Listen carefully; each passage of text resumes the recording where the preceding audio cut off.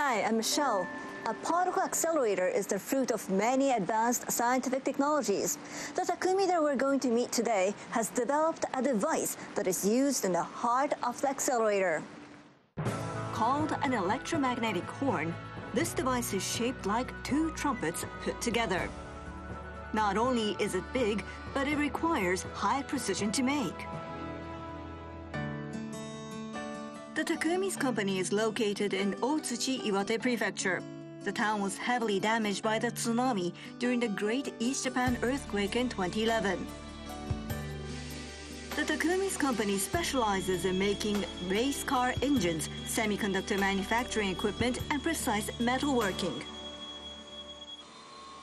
Hello. Hello. I'm Michelle Yamamoto. I'm Ishii, the factory manager. Welcome. The Takumi we came to see today is Shinichi Ishii.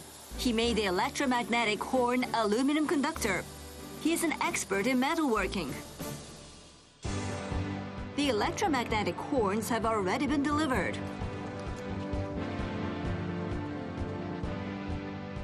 Here is the electromagnetic horn conductor that the Takumi made. Electromagnetic horns send out an electrical current through the conductor and produce a magnetic field so that the particles converge in one direction. The electromagnetic horn conductor is completed by joining 5 separate pieces together in 4 places, but the welding process presented the greatest difficulty. The electromagnetic horn aluminum conductor is only 3 millimeters thick. Conventional welding methods would cause the surrounding areas to warp, and they weren't able to achieve a precision of less than 1 millimeter. So the Takumi used a special method to weld the pieces together. This is a friction stir welding machine. With this machine, metal can be welded with high precision. Friction stir welding was invented by a British company. With this method, a pointed tool is placed on the junction. It's then rotated at a high speed while force is applied, and the area is softened by frictional heat. The tool's rotating motion also mixes the two materials together. Because the material is welded at a temperature below its melting point, there's almost no deformation. To raise the welding precision, the Takumi came up with the idea of changing the length of the tool's tip and dividing the welding process into 2 steps. The area over which the rotor has passed is the junction that was welded with the friction stir welding method. Yet, the electromagnetic horn conductor presented an unexpected difficulty. The problem was in the aluminum sheet's thickness. Because the sheets were only 3 millimeters thick, even friction stir welding caused it to warp. I had a hard time solving this problem. Because force is applied to the junction during friction stir welding, the thin metal sheets would bend.